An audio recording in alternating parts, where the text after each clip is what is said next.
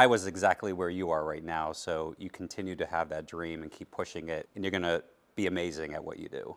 When Tropical Storm Isaias hit our area in the summer of 2020, it was like really catastrophic where I lived. There was a tornado nearby. Come on, give it a whirl. So there's some heavier rain down here to the south. Our basement flooded and the power was out for 3 days, but I still found it like really fascinating, and I wanted to know more about storms like these. And how long have you been weather obsessed?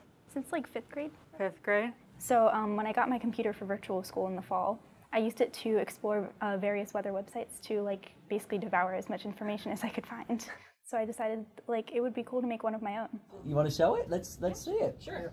I created my own website, AccuWeather, which is a play on the name AccuWeather. Is it 7 days or do you do 10-day? I do 5-day. 5-day, okay. Because it's close range. It's a private website that I just share with my family and friends, so I can like create my own forecasts, but it captured the attention of meteorologists here at 6ABC. I promise you, if you keep working at it every single day, you're gonna go real far.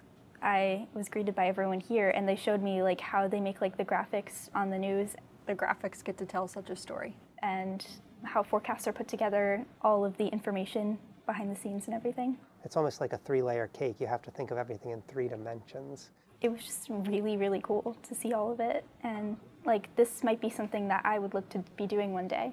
And so I think by the time you're ready to step in to my job, it'll be even more important. So keep up the good work. So no matter what I do in the future, I definitely want it to be meteorology. And I'll probably remember this day forever. Sky's the limit, literally, in this job.